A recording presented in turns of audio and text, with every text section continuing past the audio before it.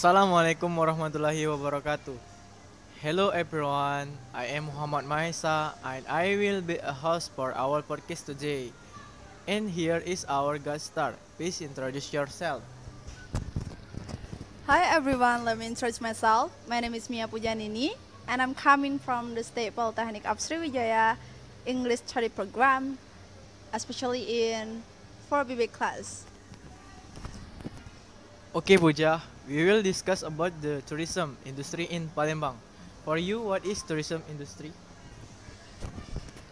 Okay, for me, tourism industry refers to the unit consisting of transportation, accommodation, entertainment, shopping, and etc. that offers services to the tourism and have common function.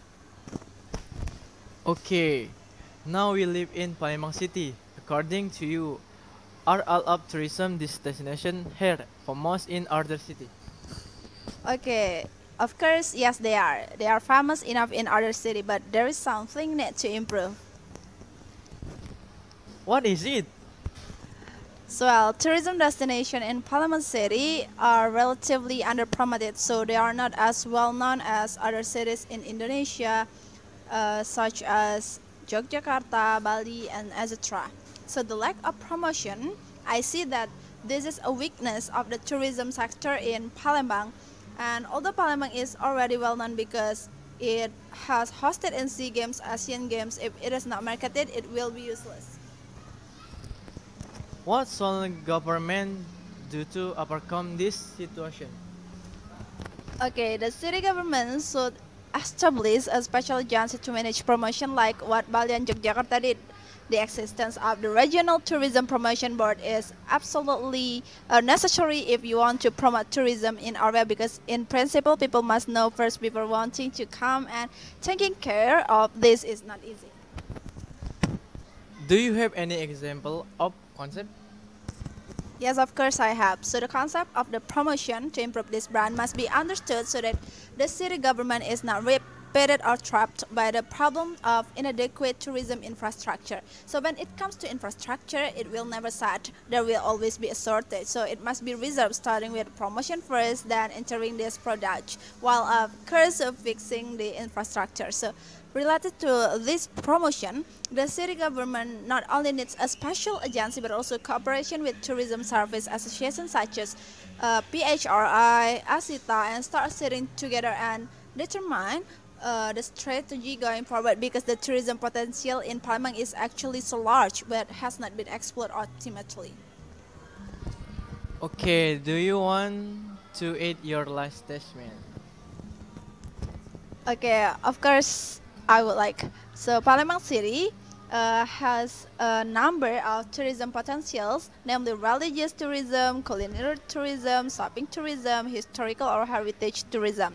For religious tourism, Kemarau Island is always crowded with thousands of people of Chinese descent to celebrate Chinese New Year, and because there is the Hok Ria Temple and the development of the legend of finding a maid.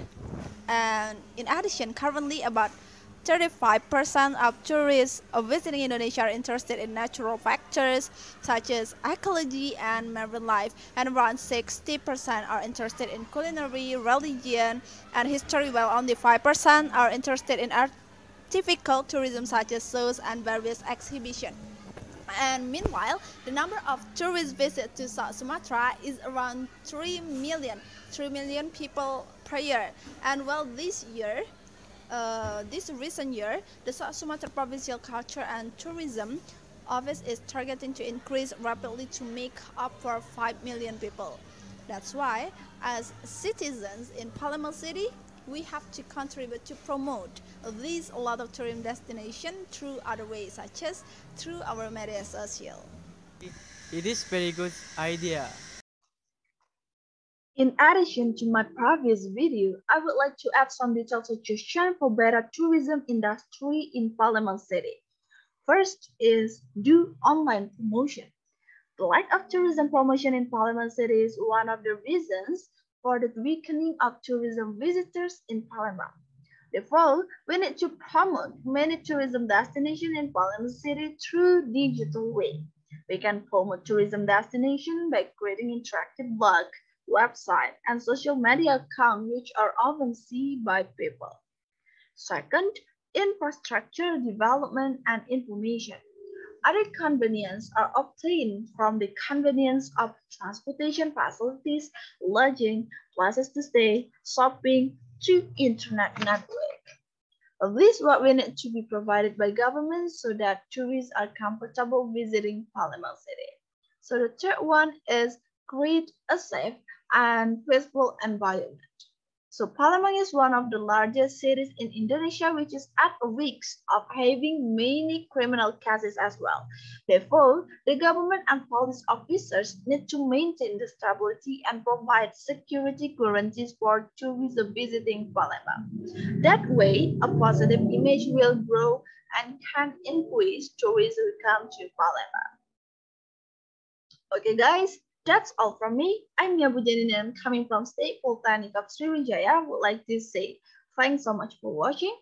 Hopefully, this information and video that we talk will be useful for us. Finally, I say wassalamualaikum warahmatullahi wabarakatuh.